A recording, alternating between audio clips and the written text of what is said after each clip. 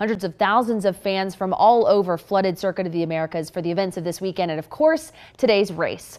One of the top teams out there on the track is McLaren Racing, and as KXAN's DeVine explains, its secret to success starts with 300 engineers right here in Austin who have developed AI software to maximize McLaren's car's performance. When it comes to race day success at Circuit of the Americas, speed is the name of the game.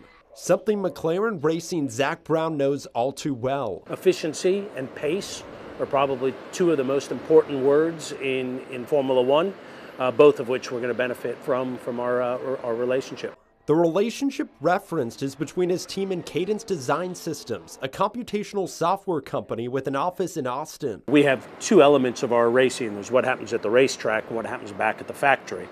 It all starts at the factory, and that's where our relationship with Cadence begins. McLaren is using Cadence software to simulate the aerodynamics of a race car, speeding things up because it's all done digitally, as opposed to testing tons of model cars. We're using AI in order to bridge that gap, to make designers more productive. We developed our software to improve the design process, performance, productivity. In a sport where fractions of a second determine who's standing on the podium once the race wraps up, driving data is critical and constantly collected. There's all kinds of technology being used. There's massive amounts of data that gets generated by each car when it's on the track. With AI acceleration, that work is happening stronger, faster, and cheaper than ever, giving McLaren a big boost to optimize every aspect of race cars. You're always trying to get one up on the competition if you'd like, and you do that with your drivers, you do that with your people, but you definitely also do it with your technology. Reporting from Circuit of the Americas, DeVine, KXAN News.